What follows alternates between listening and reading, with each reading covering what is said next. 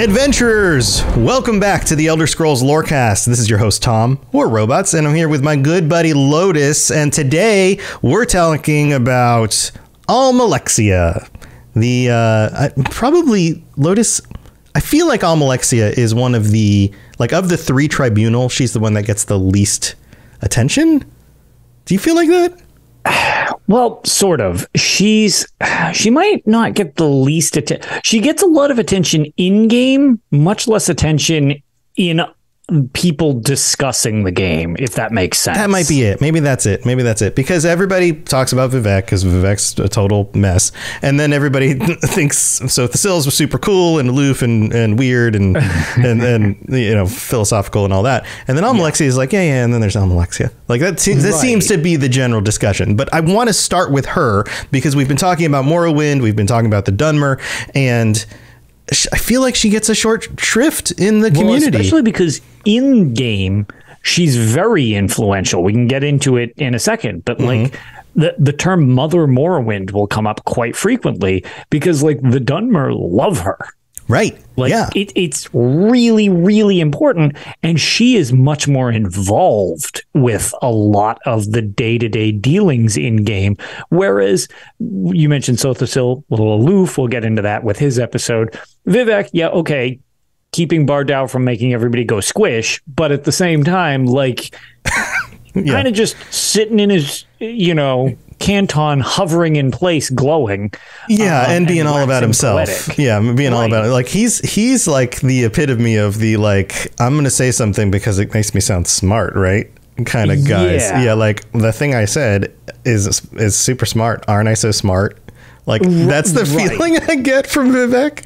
Whereas at least on we'll get into it later throughout her lifespan, but overtly she's definitely much more of the people, and wants to be no, I'm going to do good things for you, and you'll love me because I want to help you and I want to make your lives better and stuff like that. And we'll get into exactly whether it's vain or not, and if there's actually a lot more to it than just, sure, I actually care about you, having better lives, or I just really want you to love me type of deal. Right. Right. But yeah, in game, I feel like she's the most connected. But to your point, out of game, she seems like the least talked about of the three more often than not. Yeah. So what this episode is not about, because it stands alone, is the events of Red Mountain and the events of tapping into the heart of Lorcan and Dagoth-Ur, or any not getting into why they may or may not actually be divine. Yeah, we're not getting into the origins of that, and we're not getting into the end of the story, the events of Morrowind 3, so much as this is more of a character study. We're taking a look at her and her life, and more specifically her as the deity that is being worshipped and what she's about. Right. So here, let's start this off, because we're pulling from the UESP, and at the beginning we've got a nice summary of all the different titles that she's given, and this is going to feel a lot like one of our Daedric Prince episodes, I think. Yep. So Almalexia, also known as Almalexia the Lover, Almalexia the Warden, AM, and one of the three god kings who constitute the Tribunal, or Alm Civi. It's like a combination of each of their names. It's Almalexia. What's that, an acronym? Vivek. Is that the word for that? Yeah, it's like a little more elaborate because it's multiple letters. It's not just a single one, but yeah, is it still an acronym? I'm not sure if you use multiple, if that classifies as something different. I don't think it does. I think it's probably its own thing, but it's similar in concept. So yeah, she's along with Vivek and Thassil, and she's very popular with the Dunmer, who call her Healing Mother, or Lady of Mercy, or Mother Morrowind, like you mentioned. Yep. And they know her as a source of compassion and sympathy and forgiveness, protector of the poor and weak, and the patron of teachers and healers. So all good, right? That sounds great. She sounds great. She sounds perfect. Who doesn't want a compassionate, godlike mother deity being looking over you and your people? Yep.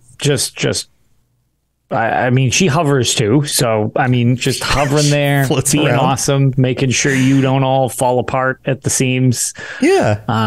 That seems pretty good, especially just being in one of your capital cities, it's just like, oh yeah, let's go just hang out and see God. She's just chilling right over there. She's chilling over there, over in Mournhold. That's where she hangs out. Yep. Right. It's like that's a pretty interesting, and it's a situation the Dunmer kind of sort of have a little more than the others. They have a very tangible connection to a couple of their deities. It's just, you can literally reach out and touch them. Yeah, that's right. That's right. And so she hangs out in Mournhold. She's closely associated with the House Indoril, which we talked about previously. And she's also known as being the most personable of the Tribunal. And she's often seen walking among her people. So she doesn't just float there like Vivek. And she's not off in some Clockwork City. And I feel like the Clockwork City is like Sothasil's like train set. Yeah. You know, that's like his little modeling project, you know, like where he don't touch my stuff, I'm playing with it right now, and you'll mess up the track and then it won't run right. Right leave my stuff alone, go do your own thing, I don't care, move on, right. So but she walks among the people, and in the beginning of her story, which like I mentioned again at the beginning, we're not going to go into a lot of detail. She was the wife of Indoril Nerevar way back in the day, and she was a counselor of Resdane. And when the events of all that stuff went on, that's pretty shrouded in like mystery and antiquity at this point, because you have to go way back in time. And basically it comes down to she and the rest of the Tribunal promised not to use the tools of Kagranak on the heart of Lorcan. And lo and behold, spoiler, boom, she does. Somehow they all become gods, right? It's weird.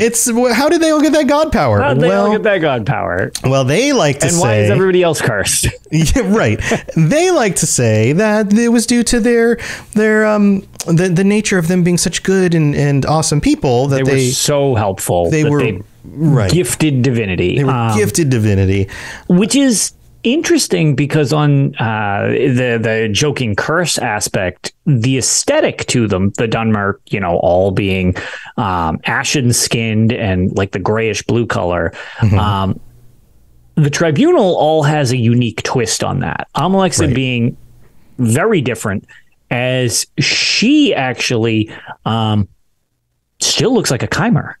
Like, she has golden skin. She didn't take that ashen curse, which makes her very unique looking when you think of like, oh, she's devoid of that curse type of thing. Right. She has the kind of golden copper kind of hue.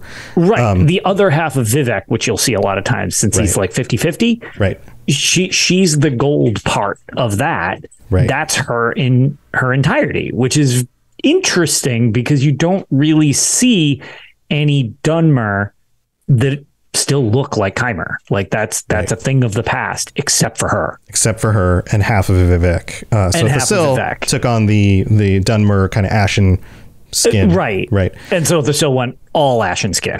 Right. So if you add them all up, half of the Tribunal, because you have 1.5 of them are Chimer and 1.5 of them are Dunmer.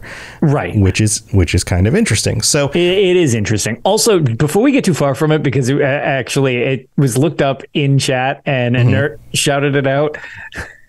That thing we were like, is there a different name? Because it's not quite an acronym. Apparently, it's an amalgamated name. Well, that makes sense. What the term is. Yeah. So just for anybody else who was curious or feverishly like trying to Wikipedia while driving and listening to this, don't do that. That's what it's called. Focus on driving, please. Please be safe. We don't need to be responsible for anybody going to the hospital. But anyways, yes. Back to Almalexia. Yeah. So going back to the whole origin story thing, the only reason I bring that up a little bit, and again, we're not going into detail there, is because there is a certain level from the beginning of deception and shadiness going on here. There is a certain amount of, well, they probably did it for their own benefit, and now that they have these powers, they are taking on this role of being a god of these people. Right. But there was also the curse. There was also the post-justification of them being anticipations, or the Daedric princes being anticipations of them, because they were always going to be coming from those anticipated versions into themselves, that kind of thing, right? So that being said, there's a little bit of like, yeah, she does all these good things. People know her for being good and compassionate, but she's still carrying around a big lie in order to maintain that. Right. It's not like she got that from totally being just this benevolent, like, oh, you are so cool, we'll just give you super god powers. It's right. Not how that works, and it's not how the tribunal wants. I mean, that's what the tribunal would like everyone to think, but there's a lot of evidence that shows that that is not how that works whatsoever. Right. So I mean, that's pretty much it. When you get to the concept of like the extent of her powers and things, I personally here don't have a firm sense of where those boundaries actually are. And I don't feel like we get a clear sense of that in the games. We get a sense that like she gained her power from the heart of Lorcan, just like the rest of the tribunal. And every so often they have to go regain their power or refill up their batteries, sort of thing. Go on their little pilgrimage.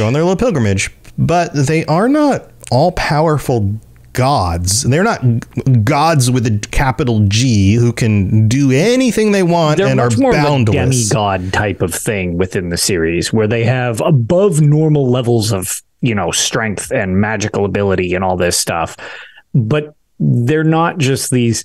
I mean, even comparatively, there's, they can make some interesting scenarios with Daedric princes, which happens in the story. So it's like their level of understanding and strength and power and stuff like that definitely rivals some very strong entities type of deal. Mm-hmm. But at the same time, it's much more fallible than just like, this is how you were created.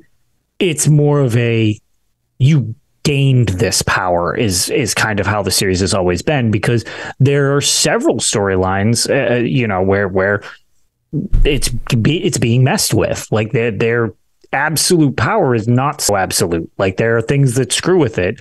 And, once we get to her final days, because spoiler, she's not alive. Like, so yeah. In the fourth era of the world, like, she's no longer around. She's not there anymore. Like the tribunal is not this lasting entity that was unstoppable. Like they had a finite end in the end.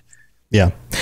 So let's get into some of the details about some of the things that she's done historically. Yep. We have a section here in the UESP, and thank you for the follow. And those of you who are in the live stream, thank you for being here. For some reason, my sound setup is weird, so those sounds are going to come across a little bit louder than they normally do on the recording. So if you hear weird stream stuff, that's what's going on. So we have, like, we go back to the time of her taking on this power and moving forward in time. And then you have, for example, in the first era, 2920, Mehrunes Dagon destroyed the city of Mournhold. Wonderful, right? Mm-hmm. Mehrunes Dagon decides... It's what Dagon does. He's going to go destroy something. He picks her city. After an epic battle, he was defeated by Almalexia and Sothasil. So this, to your point, gives us a sense of their power. The two of them together could stand toe-to-toe with Mehrunes Dagon and his forces. Right. That's that's essentially a god that was created that way, more so than, in the implication that they kind of took their power. This is just like Dagon has been around for He's so fundamental. Long. We talked about him. Exactly. He seems to be one of the oldest beings in existence. Exactly. So, having the strength of that's usually quite a sign of strength when you can, hold your own against something quite as over the top as someone like Mehrunes Dagon, who's not even like a slouch of a Daedric prince. Like that's one of the higher end Daedric princes in terms of power. So, So the assumption here is that this is a true story. Of course, things get kind of recast as time goes by, and there's not anybody around anymore to remember what actually happened. And these people, being potentially eternal in their lifespan, have the benefit of being able to recast history through generations of people who don't live through that same time period as long as they do. So is probably accurate, but then again, maybe there's some fiction around it. We have another event, and I'm going to read this whole section. It's during the second era, 572, so getting close to the time of ESO. Almalexia fought alongside Wolfhearth, also known as the Underking. We need to do an episode about the Underking and Wolfhearth. We're going way back to like weird connections with like names of characters that get lumped in with other characters and eventually become the same charapter throughout the evolution of the series. I'm actually kind of experiencing that playing Daggerfall with the Underking and stuff like that. So these are some characters dating back to some old games as well. So right. So against I'm going to mess up these names. Ada Sum Dur Kamal during the Akaviri invasion of northern Tamriel. Akaviri was the landmass off to the east of Tamriel, and that's at one point they were invaded. The Akaviri actually took residence in Tamriel, kind of conquered some areas, and yada yada yada. Sources seem to disagree on certain aspects of this conflict. Mysterious Akavir, this is one of the books in the games, treats Morrowind as the target of the Akaviri invasion, though Skyrim was apparently the Akaviri's initial target. The Arcturian heresy claims Almalexia was the one who summoned the Underking to fight alongside the Tribunal, which seems super shady because the Underking is kind of an evil bad guy. Even though in life, he had been one of their greatest enemies. Yorin, the Scald King, contradicts this, crediting the Greybeards with summoning the Ash King. The book also claims that Dur Kamal's army was crushed by several Tamrielic military forces, not just the Dunmer army under Almalexia's command, and that this occurred at a place called Stonefalls. The other sources do not mention the Nordic or Argonian forces which played roles, and Mysterious Akavir says Dur Kamal was defeated at Red Mountain. So this is one of those things that happens. We have this what seems like a real event because we have aspects of history moving forward that show that the Akaviri were actually in Tamriel. They did things. Some of them served the Empire. There's a whole. I was going to say there was an Akaviri potentate that was in a position of leading the Empire for quite a while at points. So. Right. So we know the Akaviri invaded. We know they came over, but the specific details here of Almalexia's relationship to the Underking, did it have something to do with the Nords? Were the Nords and the Argonians involved? Did it happen at Stonefalls? Did it happen at that other location I mentioned, which I can't find in the text all of a sudden? Red Mountain? Like, do we know? We don't know. We have a lot of conflicting sources, and there's a lot of people who would benefit from gaslighting history, right? Yes, I need to take credit for this because it makes my importance seem much, much more. And it's all the same region, so it doesn't even seem like it's necessarily like they're kind of fighting over the exacts of like, well, where exactly did this happen, so that I can scoop up some kudos, please, as opposed to, oh yeah, it happened here and these people were involved. Everybody's kind of scrambling for their piece of the, heroic glory pie here. So it's like, you don't want to let other people take too much credit, even if they did more than you did. Right. The next paragraph goes on. It says, following the Akaviri invasion, Almalexia was a strong supporter of the formation of the Ebonheart Pact. This is a phrase. This is a term that you guys will recognize if you play ESO. The Ebonheart Pact. Almalexia maybe came up with the idea, or at least very much supported it. It was she who convinced the great houses, sans the Telvanni, who we've talked about, to join the pact. During the Alliance War of the Second Era 582, Deshaun was threatened by a cult known as the Malborn, who sought to topple the Tribunal and return the Dunmer to Daedra worship. They were led by Magistrix Euryli Vox. Euryli Vox, I think. Once a handmaiden of Almalexia, who turned against her following her son's execution. The insurgents were ultimately put down. So she did have a hand in uniting all of these people, which sounds like a good thing. Yeah, that was actually a series of events that happens in game as well. You had referenced, it being ESO. If you play the Ebonheart Pact storyline and are in the whole region of the Stonefalls and Deshaun, which is in Morrowind, that's the situation that you actually deal with. This is what takes place during the events of ESO that you're just talking about. Right. So she plays a big role with her people. She's very involved with them. You can see why they would love her, for being supportive, for going to war for them, all of these kinds of things. And she's regularly showing her power. So it's kind of hard to deny a living God among you who's showing such great strength. That doesn't deserve worship when she takes care of you. So exactly. Yeah. But here's what we're going to do. We're going to skip over the Dagoth stuff, the events at the end of Morrowind. We can cover that in a separate episode because that deserves its own episode. And we're going to talk coming up after the break about her death, continued worship, because there are some people out there that are still worshiping her, and your favorite thing, she's got her own artifacts, just like Daedric Prince. She sure does. So we'll be right back. Don't go anywhere. This is Hermes Morak, Dragonborn, and you are educating yourself to the Elder Scrolls Lorecast. Well, thank you, Hermie. All right, here we are in the middle of the show. This is where we get to thank our new patrons and welcome them on board. We have a bunch of new ones that have signed up in the last week, and I need to make sure that I get all of them here because I don't always remember exactly who I called out last. I don't remember if we called out Annie E, but welcome Annie E, Kelsey L, AMR 198, Daniel, Maddie, Lexit again, Alex H, and Rhett N. Welcome to the Patreon, everybody. Thank you for joining us. And big shout out to all 118 of you. Wow. Thank you so much for your support. Very, very much appreciated. And our 3 Daedric Princes, Evelyn R, Kira C, and Noodle Al Dente, who've signed up at tier 5 and get shout outs every week. Thank you to you guys as well.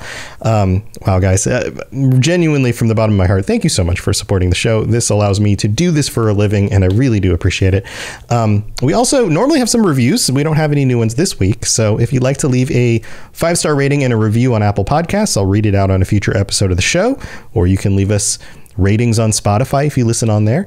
Those are both wonderful ways to help out. And I think that's it for the middle of the show. So we need to go talk more about Almalexia. Here we go.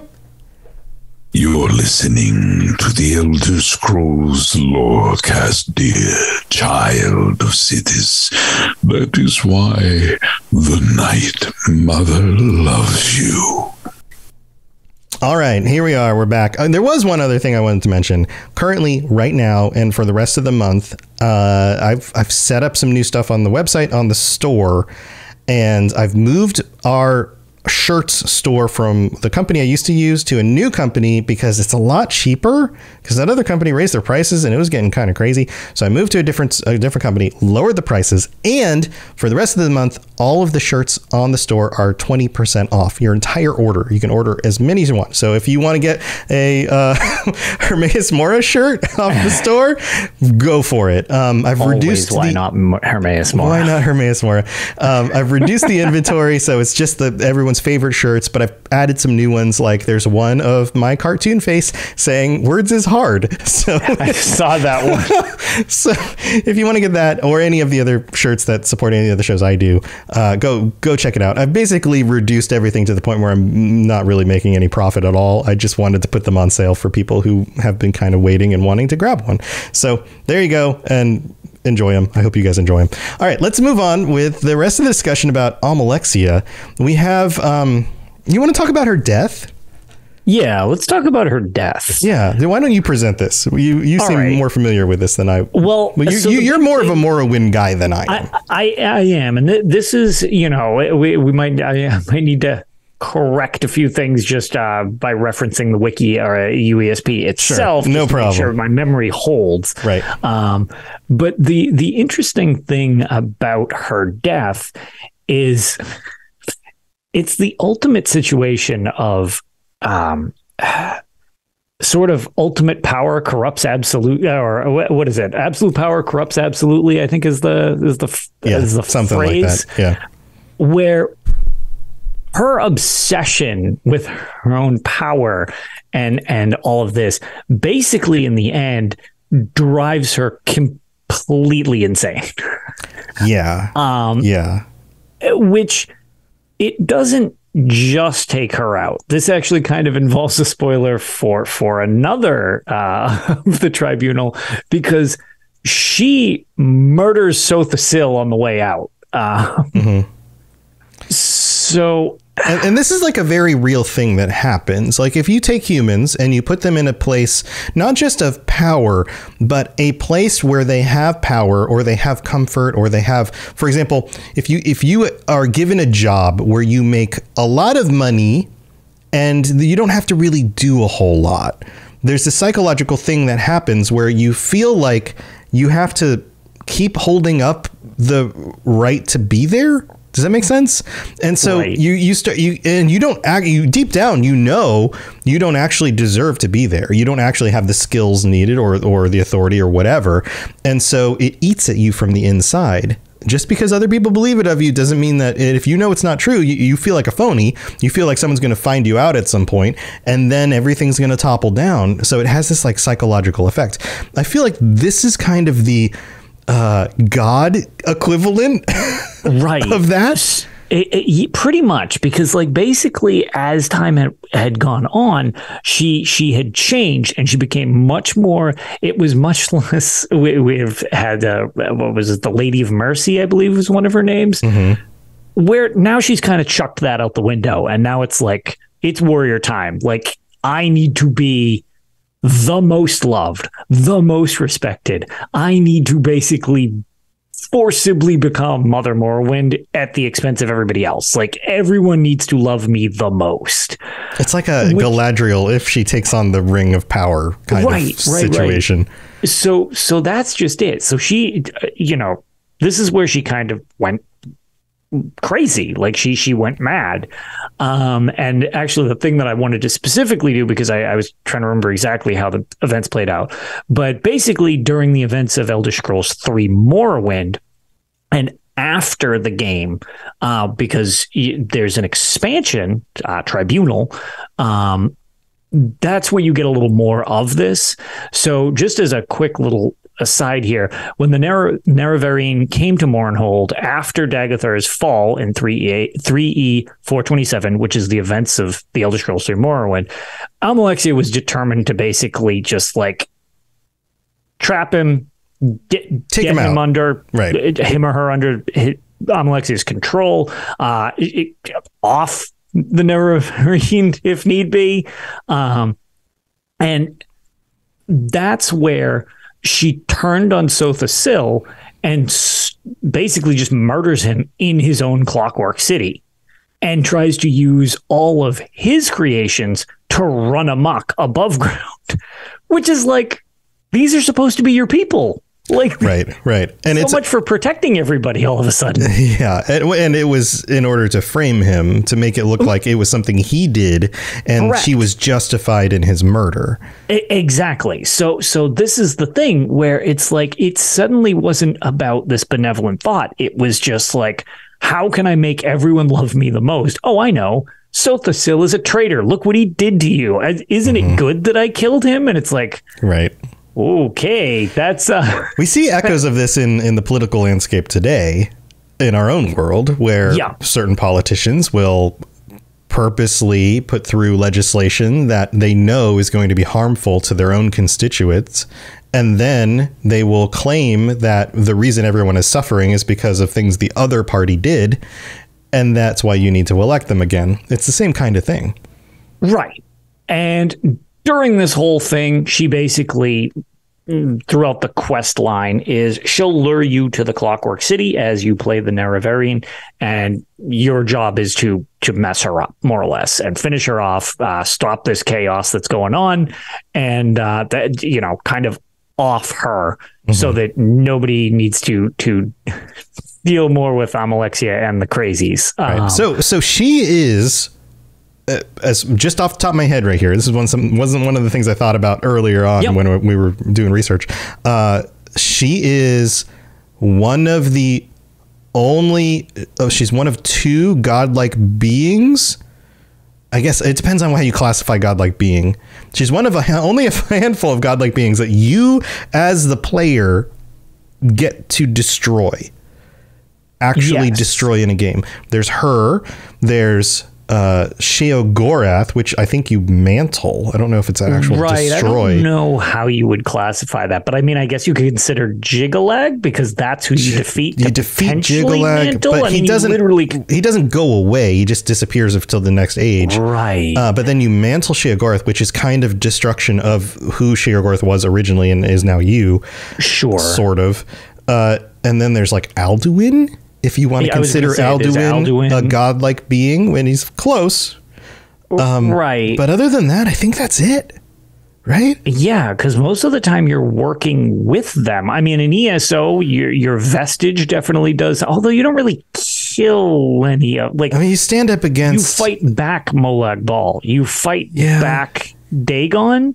But again, it's kind of this cyclical thing of you never really kill a Daedric prince. Right. You know what I mean? Yeah, you defeat... Yeah, Rob in chat says you defeat Mehrunes Dagon like 3 times, but you don't actually destroy him. I'm talking about destroy. Like, the character is gone. Yeah, in like Oblivion. You defeat him and push him back, right? Right. Yeah. And you do that in the Gates of Oblivion. Right. in ESO. And the Soul Burst or the Vestige quest line in ESO. The focus is around Molag Bal. Well, you don't kill Molag Bal because he's still there. Yeah, he's eternal. He just goes away for a while, then he comes back so that they have to reform. Because Daedra reform, and I think it's to a greater extent, a less amount of agony, it seems like, for them to reconstruct. Right. But I think to the point here, I think she's one of only a few. She's one of only a few that you as a player character kill. So her story ends with you as the player character ending her, which is novel. It's very unique. It's kind of, I don't know. It's one of those things that I find really kind of fun and interesting because you don't get too much closer to the events of these games and playing them yourself as something like that. Like, you as the main character push this forward and make it happen, right? Yeah, exactly. And I mean, it is literally not even so much an option if you intend to do the quest. Like, this is one of the few events that is assumed to have happened based on the fact that you would have played that. Right. And some of the ones you can technically beat the crap out of Vivek, but it's ambiguous. It's not part of the canon. It's just one of the things that you can do. The canon is up for debate. He's not there. Nobody knows what happens to Vivek, which we'll get into more so in the Vivek thing. Right. But it's not conclusive.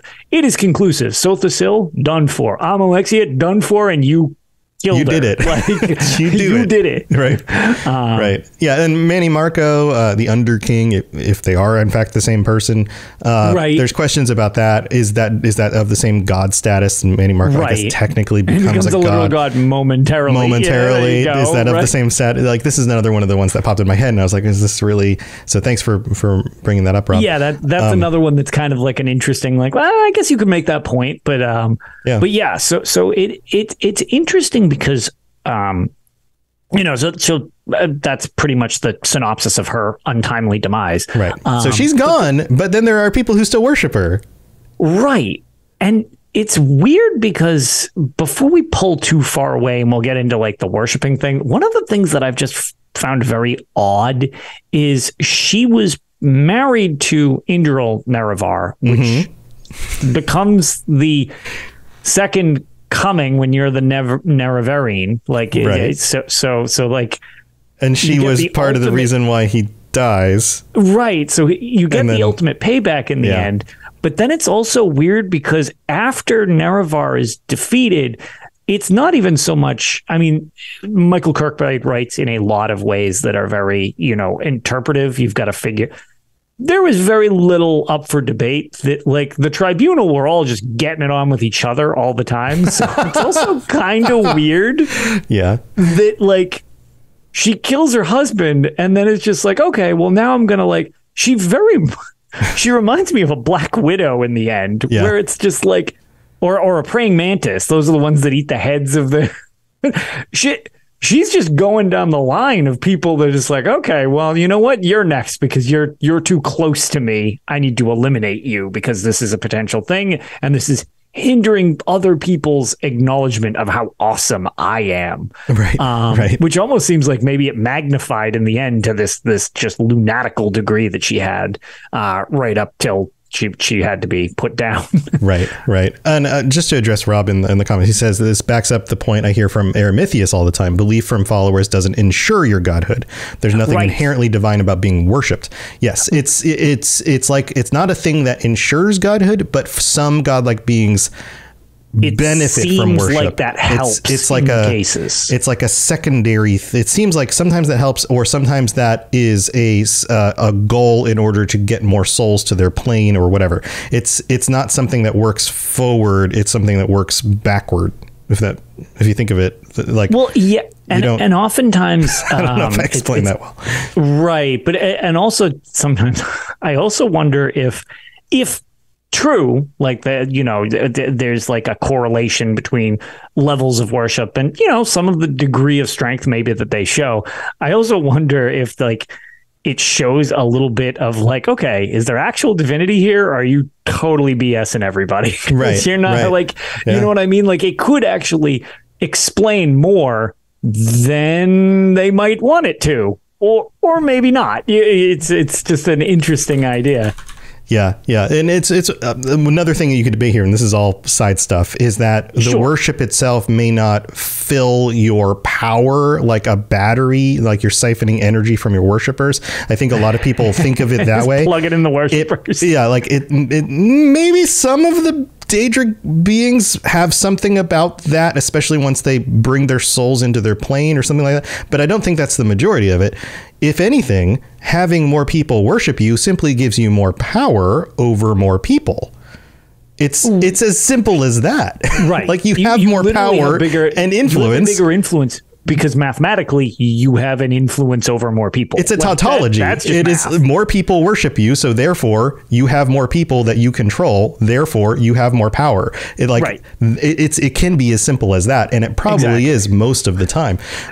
So that's just divinity math right there. That's just divinity math. So here, let's move on. We've got the Fourth Era, 201. The last vestiges of Almalexia's marks were gone from Mournhold. The Dunmer returned to their veneration of Boethia, right, who were the Anticipations. And I love this part, now called one of the reclamations.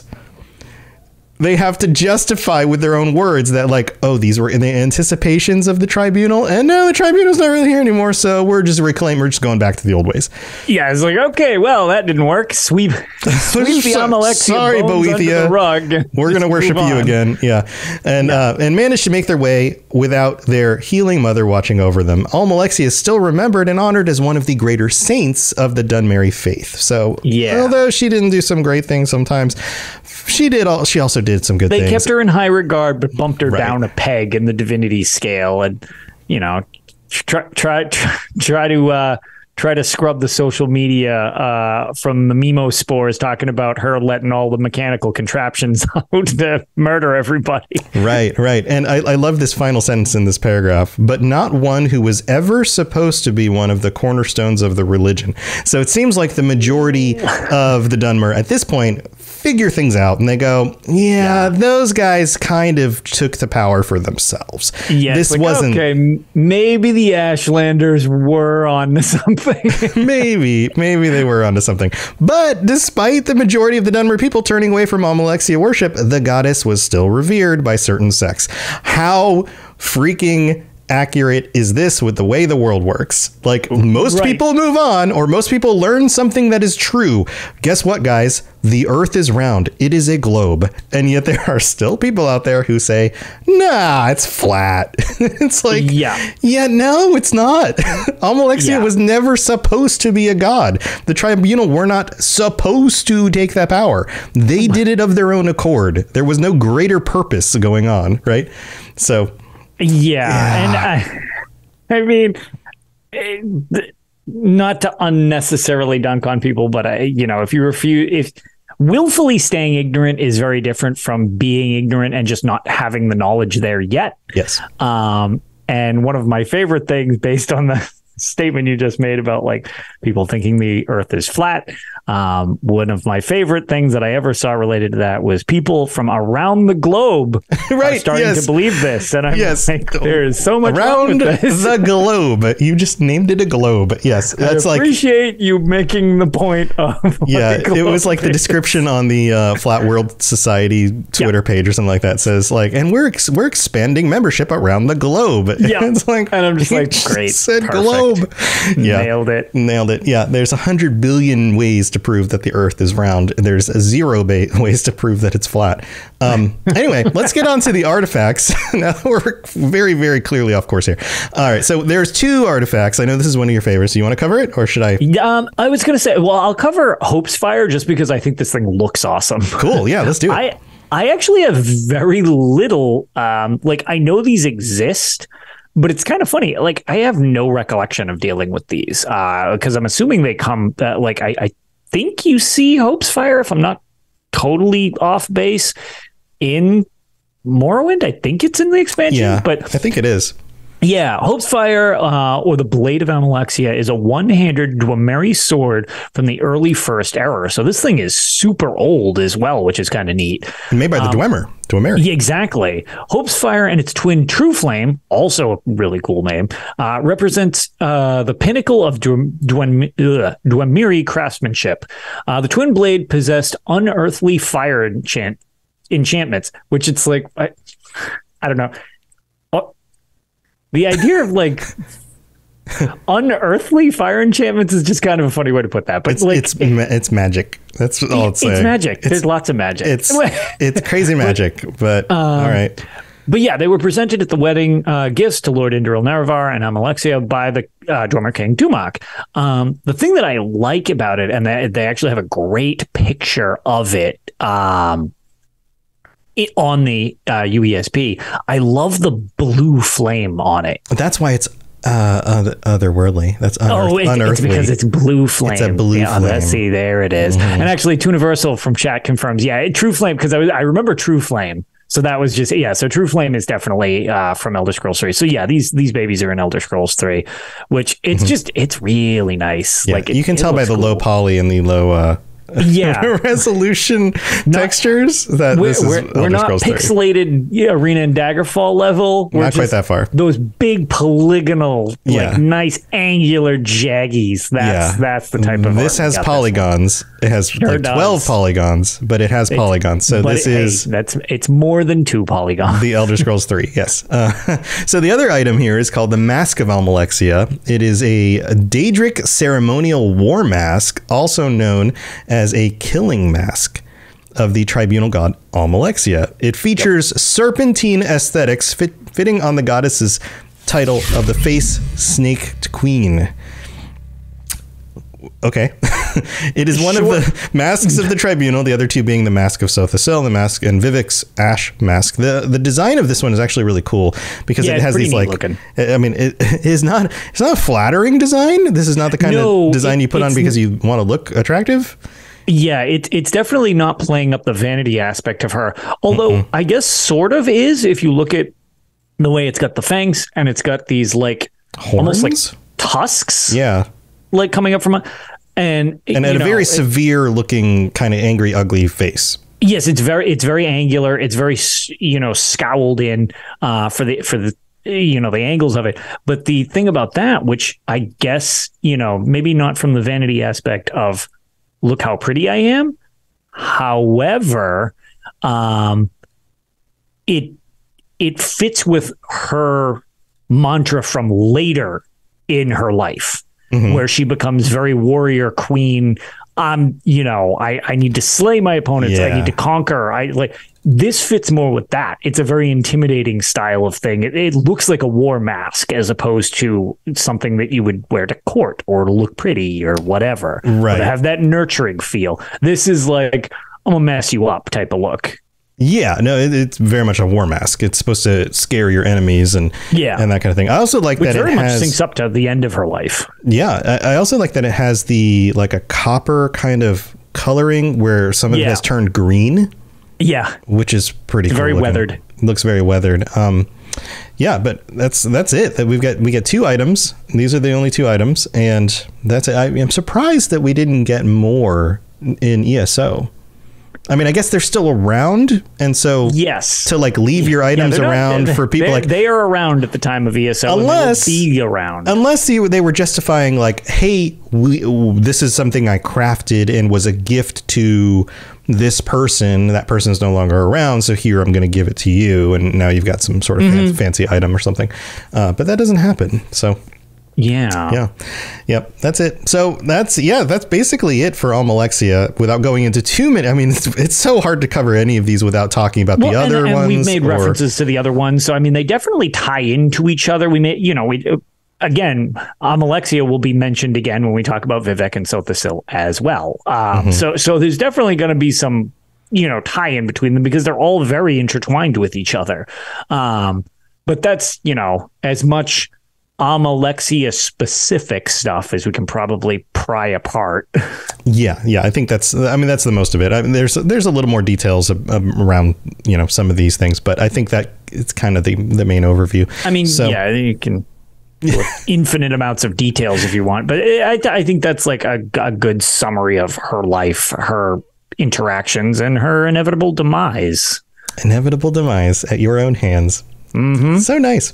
So we'll the next few weeks we'll cover Vivek and Sothasil, and today is the 8th as we record this, and then as we get closer to the end of the month, we get closer to our patron episode. So I think we've got 2 more weeks before the 29th, which is when we would do our patron episode, which is conveniently not on Christmas or anything like that. So we'll still plan to do that.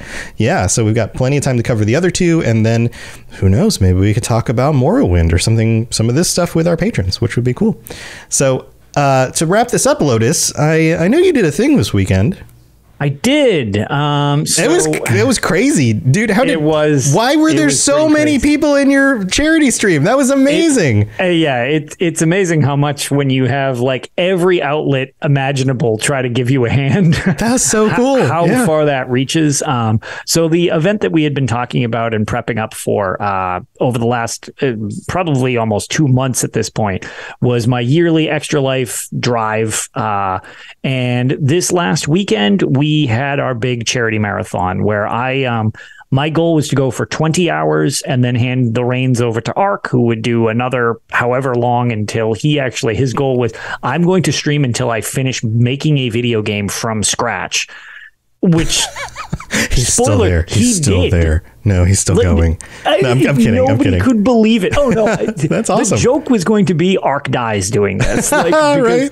And people were amazed. Like he made an Extra Life based platformer game. That's awesome. And it came out great. It's really, really impressive. But huge shout out, to the unofficial Elder Scrolls pages who lended a huge hand. We just looking at the various things and stuff like that. We had close to 40,000 people who stopped by. Yeah, which is that's a lot of digits. During the day when I was able to like hang out, I had you up on the computer in the background, but the times I was able to sit down and engage. A lot of people do, and it's just like that's what helps us get there. Yeah, like not all these people are talking for 20 hours straight. Oh, sure. You were well over 1,000 consecutive viewers every time I walked by the screen. It was amazing. What was the total? What did you guys end up? So in the end, our first goal was $3,000. Was our goal, which is a solid goal. Which is a solid goal. If anybody who's done any of these charity streams knows that's a really solid goal. We've had great success. We have a lot of people helping us, and I was like, this is a big goal that I would like us to try to get, and then. We smashed it before Ark even started, which I was like, well, this is unexpected. So Dave from the founder of the unofficial Elder Scrolls pages, who provided us a whole bunch of giveaways and stuff like that. I'll give people updates on the tattoo that I get once I get an artist, because I actually am factoring an Elder Scrolls portion to it when I get it done, because we hit that goal, which I thought was kind of like a joke goal. And I was like, okay, well, so much for that goal. That's gone. Like we're past that by a mile. And now I have tattoos over my entire body. We hit so many goals. Dave jumped in and was like, okay, well, this is an enormous success. You have so many people there and everybody is like super enthused. What if, because he gave away like a bunch of Patreon tier rewards. He was like, what if we do the highest tier reward I've got pretty much, which is a custom laser engraved framed wooden map of any place you want in Tamriel, which is outrageous. Like if you look at the tier for that. Vivek's butt, can that be a location?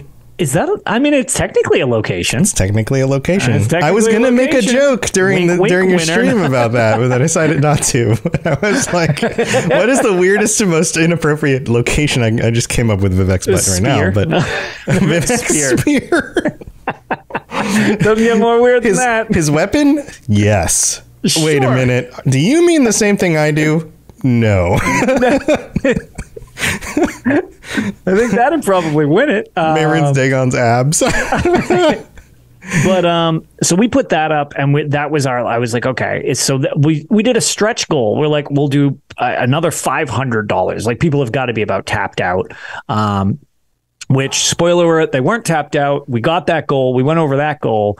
And then upon closing, the unofficial Elder Scrolls pages was like, well, we're going to match the first 3,000. Wow. So we ended up raising $6,557 for Extra Life this last weekend. That's awesome. Which is, so this was the 10th year that I've done it. This is the absolute most that I've ever been part of a group that's raised. So many people from so many different communities, and a lot of you are from this community. Like there are so many people that are on the Patreon with us, or send in stuff to the show. Thank you so much to everybody. I literally was struggling to comprehend how much everybody was helping out. I'm glad so many people won really cool prizes as well. But yeah, we pretty much blew away any goal that we considered. But by like miles, like it just. Oh yeah, more than double your anything right, you considered even shooting for. That's like exactly. You pick a number thinking like maybe we can reach this, and that was exactly what I was thinking with our original one. And I was like, I'm handing the reins off to Ark, and I was like, well, we're done. Like I don't know, just have fun making a game. Like I don't know what else we can do. And Rob, along with everybody, several other people in chat, we were coming up with some incentives on the fly just to make things interesting. Ark is sort of a bad friend because he egged everybody on. I destroyed my Elder Scrolls Online character for charity. Man. Which is rough. I'm known for wearing glass armor and an ebony helmet. That's just it's a real shame. We always joke about it. People either think the armor looks real cool or it doesn't. And it turned into a bidding war over every $10 people could redesign part of my gear. And I have to keep it until 2023. That was the deal. I've got to keep it for the rest of the year. I can't change back. So if I'm playing the game, you're going to see me looking like a ridiculous wacko. Are you running around like a big old clown now? I sure do. I sure do. And what's more is as Gigi brings up in chat, the fact that after a raid from one of our friends, Avron, she, a huge Almeria Dominion supporter, was like, how much to make you switch alliances if we're just selling off all of your dignity? Yeah, I wasn't there when this happened, but I was there after it happened, and I was lamenting. The clips are horrifying. Like so many people took so many awkward clips of me begrudgingly switching to. I also have to play as an Almeria Dominion now until 2023. That goes right along with the costume thing, and already I really appreciate the people who have found me in game and said, way to have 5 yellow stars, you traitor. And I'm like, oh God, I'm going to have to deal with this for a month because it keeps your rank in the, so I am now a grand overlord in my most despised faction. Oh no. So, super fun time. I really appreciate it. We played some Daggerfall on stream for people, which got real weird, but everybody kept me awake so much. I actually ended up running long during Daggerfall. Like we ended up going for over 21 hours. Nice. Just because it was fun and everybody was having a good time. So again, huge thank you to all of you who dropped by and supported however you did, monetarily, spreading the word, just hanging out to keep me from getting bored and falling asleep. This was definitely the best way I could have thought to celebrate 10th anniversary of doing this charity thing. Yeah. 10th anniversary. Yeah. Congratulations. That's awesome. And it's such a good cause. So absolutely. Man, that feels good. And everybody who contributed, everybody who joined and helped out, everybody should feel awesome about that, because that is huge. Even if you're just hanging out, a lot of the time it's hard to express. You might not realize from the other side of this how much that actually just helps. Absolutely. Yeah, to keep you focused on doing what you're doing, as opposed to like drifting off and getting bored and whatever. And help discovery of the stream, because the more people in the channel, the more easy it is for people to find it, because it gets pushed up on these lists. And don't happen without people doing that. Absolutely. Like, all of it is helpful. And even just on a personal level, like having people join your stream and like chime in feels good. You feel like, oh, people like me. People like what I'm doing. They want to support what I'm doing. They care, like all of that adds up and is awesome. So such an awesome community. Thank you everybody who helped out. Thank you very much. And thank you, Lotus, for taking the time to do this and Arc. Hey, I'm happy to act like a jackass if it does some good. For 21 hours straight, man. That's not easy, especially as you get older. 10 years ago, that was a lot easier. I definitely feel it from year one when I did this a lot more. Yeah. It changes as you get older. Well, that's awesome. Anything else coming up you want to share? No, I was going to say we just recorded our episode of Tales last night. Actually, we had Dave from the Elder Scrolls unofficial Elder Scrolls pages join us to kind of do a year in review of not only our charity drive, but also the unofficial Elder Scrolls pages, since we're combined with them. I mean, we use them here all the time, and this is the sister show of Tales, and Tales is the unofficial Elder. It's just one big homogenized thing where we all kind of just work together. So he came on and chatted with us for a while. So, we did that. And then hopefully this weekend I will have a little time, because I would actually like to play some more classics. I just posted, I clipped it up and posted the portion of Daggerfall we played during Extra Life to my YouTube if you're interested in the playthroughs, and hopefully I'm going to be able to add another bit to it, as we have been on a very weird Dark Brotherhood mission where apparently all the Dark Brotherhood are saber cats in Daggerfall. Yeah, I don't know. We'll have to look that up. Maybe we need to do an episode on why that is. We're delving back to the deep stuff. That's pretty deep. Oh boy. All right. Well, awesome. Go check out that stuff. All my stuff's at robotsradio.net. So if you're into this show, you want to learn more about Fallout or any of the other, Lord of the Rings, any other shows I do, go check them out. robotsradio.net. Also, a bunch of t-shirts on sale. Go grab a t-shirt. Get yourself a holiday present. Why not Hermes Mora? But I haven't been streaming as much. I apologize for that. I've been busy with other things. So it might not be something I can get back to right away with the game streams in the afternoons. But, I always go through these phases where I can do it for a while and then other stuff comes up and I'm like, I'm missing too many of these. So who knows? Maybe I'll get back to streaming at some point. It's always just a fun, hey, let's hang out with the community kind of thing. So no big loss, I guess. It's just I'll do it when I can.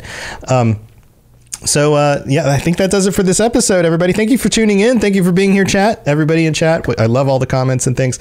And we will be back next week on Thursday night again. So stay safe out there. We'll see you next time. Bye, everybody. Have a good one. Thanks for joining us. We'd love to hear from you. You can reach me on Twitter at robots_radio or Lotus of Doom at Lotus of Doom.